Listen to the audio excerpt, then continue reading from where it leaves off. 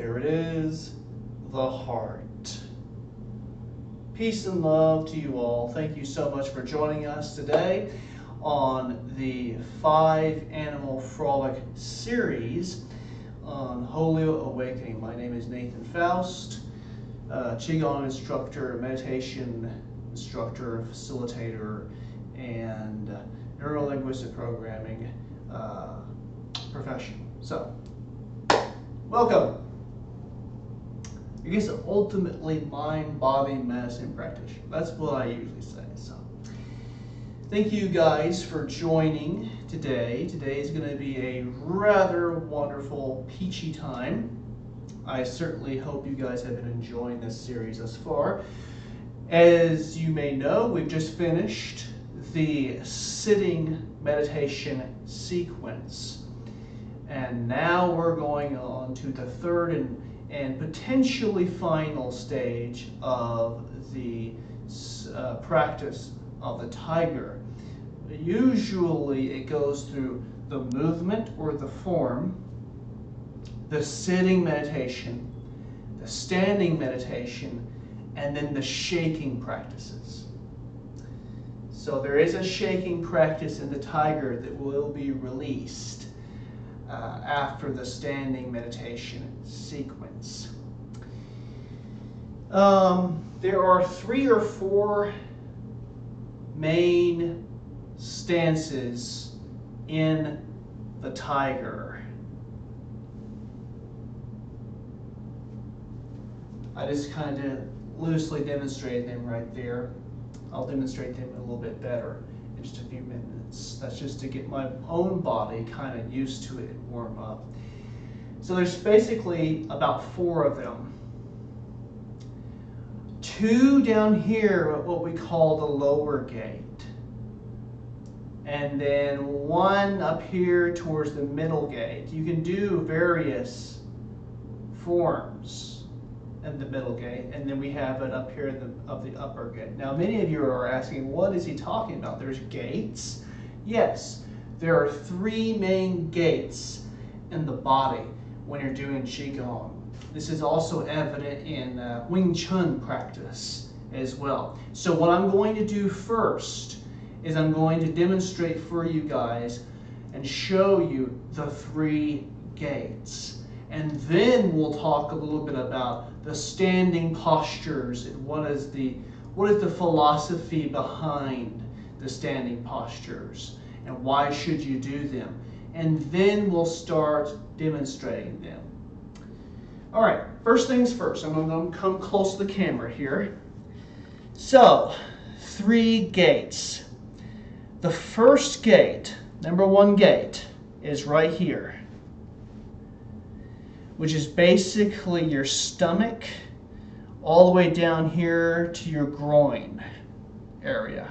So stomach and groin, that's your first gate, right here. You can think of it as gates or dantians as well. There's 3 dantians, which is the first dantian, the second dantian, and then the third dantian as well, which is between your eyes. The first dantian, or the first gate, or the first dantian, is 3 finger widths below your belly button. Next is chest level, right here. That's your second dantian. And the third is right between your eyes, right there. That's the same thing with the gates. The gates are a little bit broader. So it's this whole area here. And it's this whole area here, and then it's this whole area up here with the face. Those are the 3 gates. And the practice pretty much works on these 3 levels here. The practice works here, and then works the chest, and then works the head or clears the mind.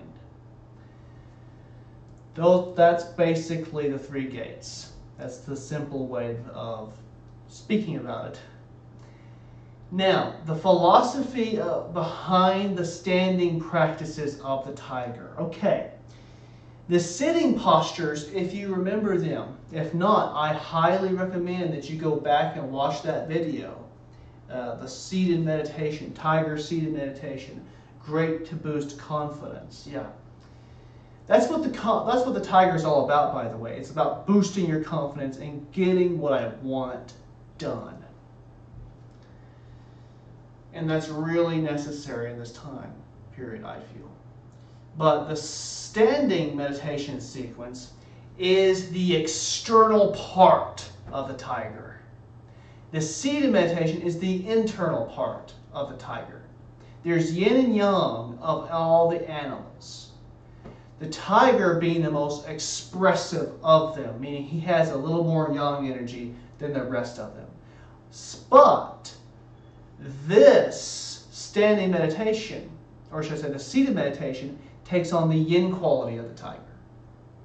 Whereas the standing meditation takes on the external, more yang quality of the tiger. In so doing, the seated meditation works upon more energy work. If you remember, we held this area right here, right? We work kind of on our liver a bit, our liver energy a little bit. Boosted that up while we're sitting. And that's what you'll find throughout the entire animals. The entire animal sequence of sitting, like for example, the deer will have us work on our kidneys, which is coming up, so stay tuned. And the bear will have us working on our stomachs. The monkey will work on our heart, and the crane will work on our lungs, and so on and so forth. So there's going to be a lot of expansive breathing practices with the crane, prolonged breathing sequences. In fact, during the crane, you'll learn the 7-11 breathing pattern. But anyway, on with the tiger. So that's the yin phase. There's also external phases. I mean, that's where the standing practices come in. And the standing external of the tiger is the joints. That's the joints. So we'll be working a lot of the tendons in the hands and fingers. There's so much that you can do with this.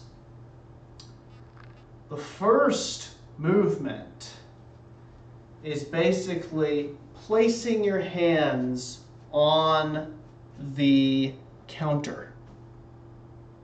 That's what I like to call it.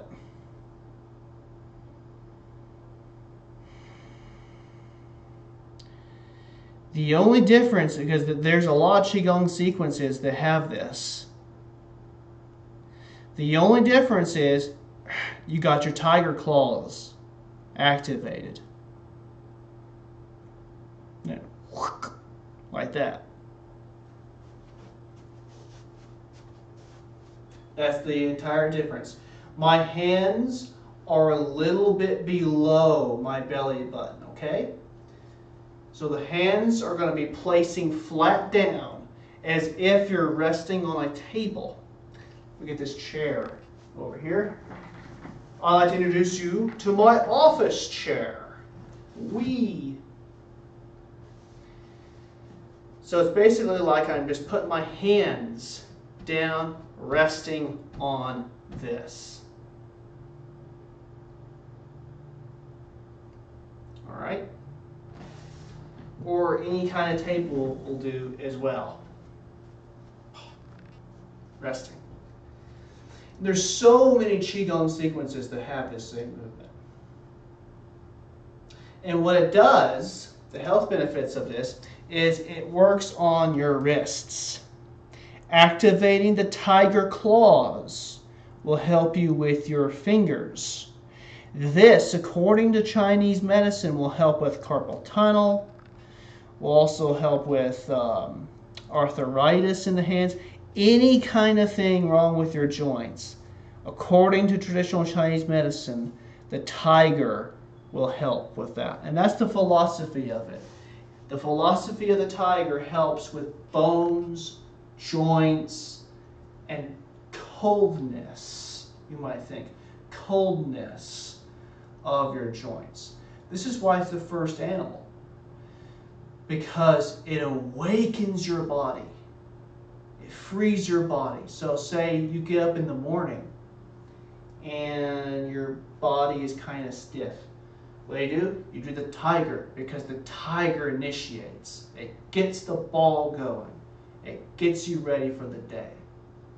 So that's the first movement, is right here. On the placing hands on the kitchen counter. That's what I like to call it. Okay? So let's run through that movement. How do we begin? Well, at the end of your sitting postures, what you do is you get up from your chair and you take your chair and scoot it back, kind of like how I did right there. So now it's time to begin your standing postures training. Your feet are together. Toes are going to be pointing straight ahead. Remember, no funky business. And you're going to basically be shifting your weight as if you're picking up a package and setting it down. Picking up the weight from your left leg and your left foot, so there's nothing there. As you can see, I can just lift this puppy up with hardly any resistance. And then I step out around shoulder width. Doesn't have to be exact. There's no exact. Just fade that out of your mind. This is easy in that regard. And then we're going to, guess what? Breathing in, we're going to sink the chi. I like to call this rainfall or rain. Because that's this kind of sensation I get from this, is rain.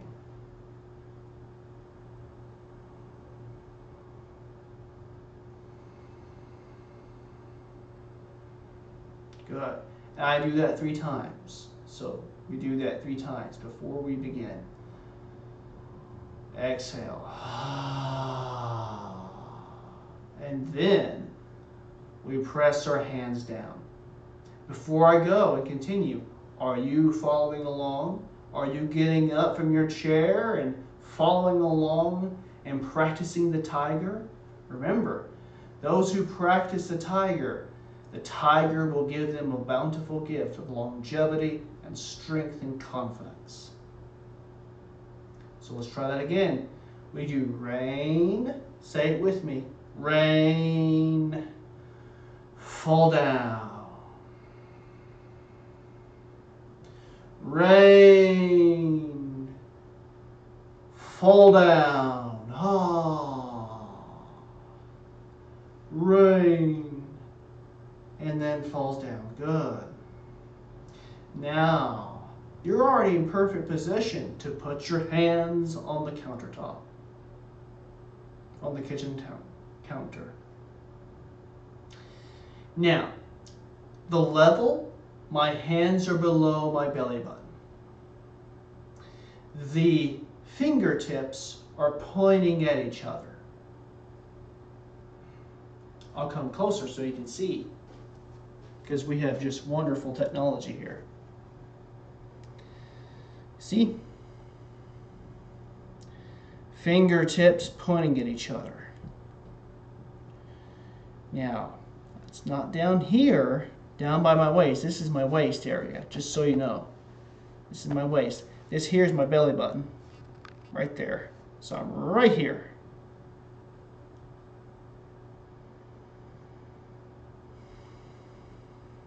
And breathing in. I'm going to be holding this posture for about 5 minutes. That way, I can supposedly, of course, send the chi. We believe in chi on this channel. We're sending the chi through the joints, through the arms, and most importantly, we're extending this. So, really, the qi is probably not going to go through here. Because I've learned that from my specific lineage of Tai Chi, from the Wang Yung Chun lineage of Tai Chi, and the Wei Shiren as well. That's why when they do their brush knee, their hand is kind of like this and not flexed. But that's not really what we're after here. We're after that flexion, because that flexion boosts strength. It also boosts flexibility. That's the word I'm looking for, flexibility within that joint, so that it prevents any kind of arthritic problems that will happen with the joints and the wrists and the knuckles, the fingers of your hand. So, countertop. You stand like this for about 5 minutes. Yeah. What is the breathing? That's the basic movement of this. What is the breathing pattern? The basic breathing pattern is the abdominal breathing.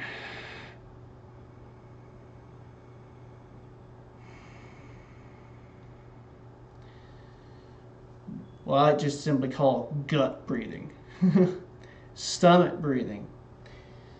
And we are activating the water element breathing. So it's the water element, meaning we're going to be breathing in and out through our nose, not out through our mouth.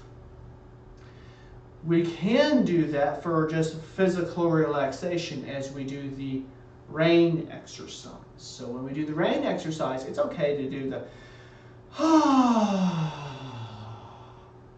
you don't do it so loudly that it wakes everybody up in the morning. Inhale.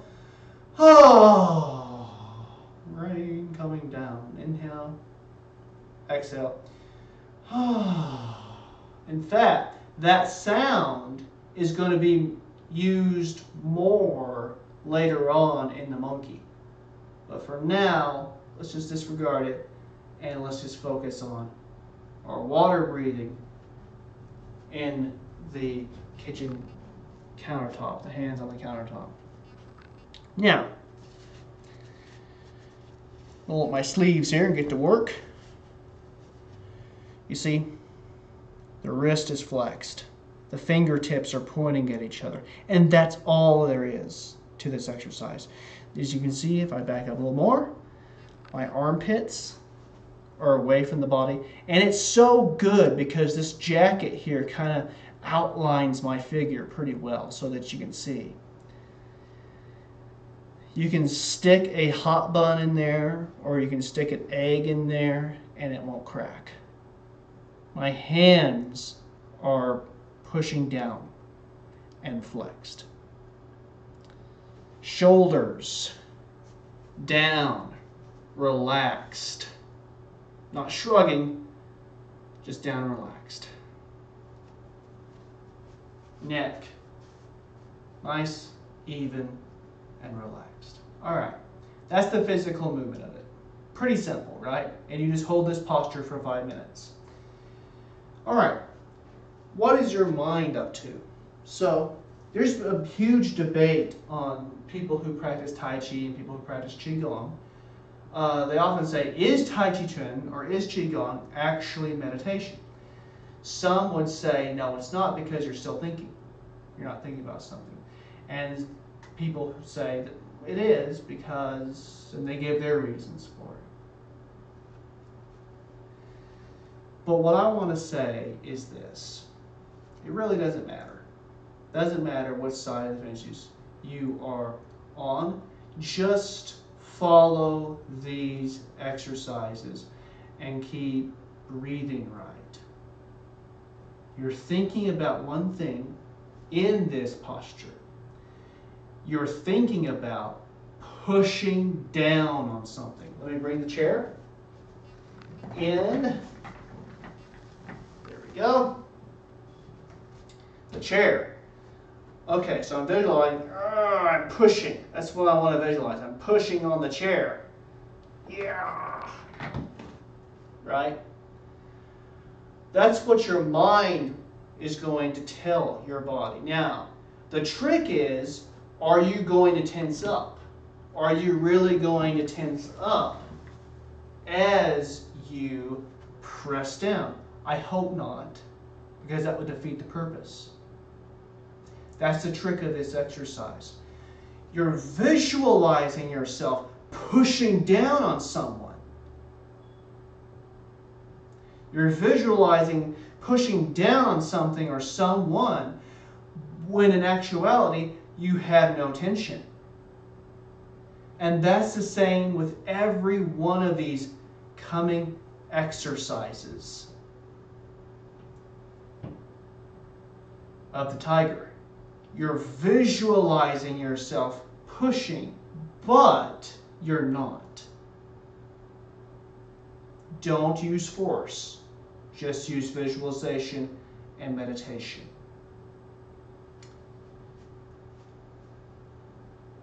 And like I said before, that's actually pretty tricky. So give yourself some time just to visualize it. Like, for example, I'm visualizing, I'm pushing on the table and I'm trying to push up, kind of like a push-up. Push my body up. Or pushing down someone. And in fact, this is an actual application you can use in fighting too. As someone tries to come forward and tries to take out your legs, if you're fast enough, you can backstep and then push them down. This form right here is also known as log. The log in the river, and that's in Bagua. The log that floats in the river.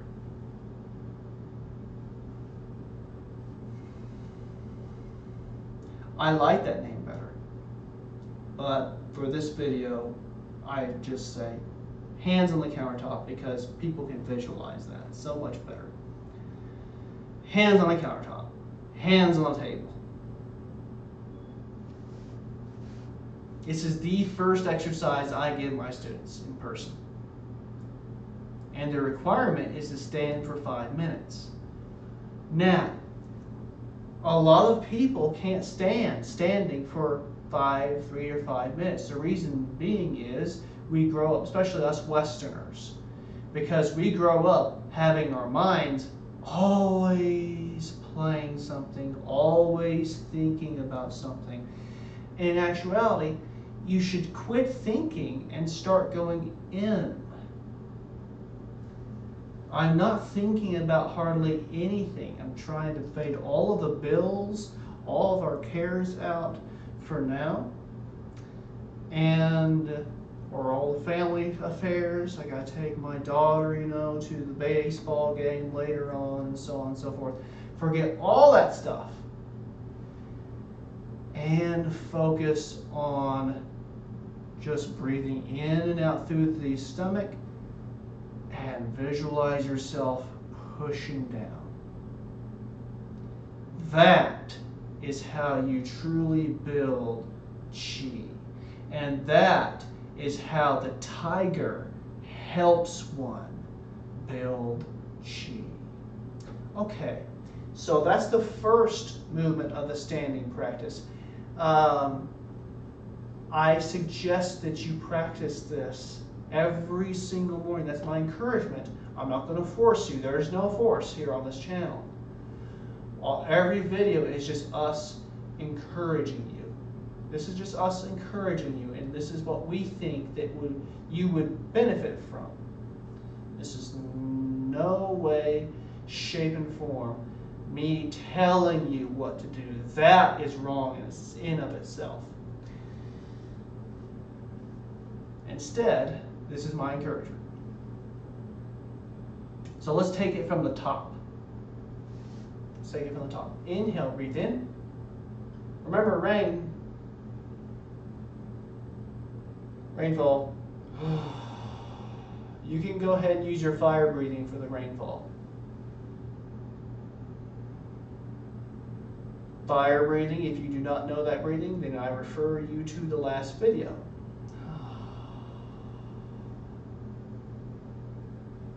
Inhale, breathe in.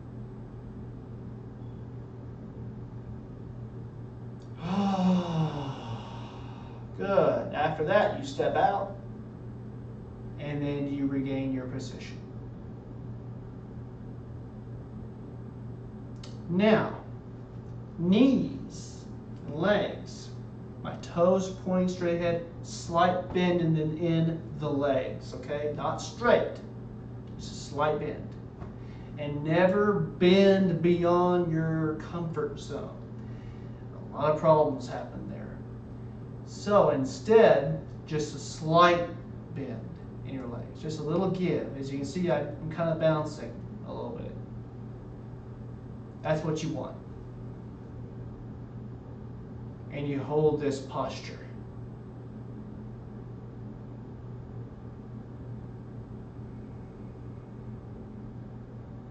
It starts with 5 minutes. And if you can do 5 minutes, up it to 10 minutes. Do 10 minutes, you can up it to 20 minutes. So on and so forth. Every one of these standing practices can be up to an hour long, if that's what you want. I recommend it just spend 5 minutes on each of these standing postures, and that will give you great results. Okay, that's number one. Next video, we're going to be giving you the next standing posture. Work on this one. Work on the countertop.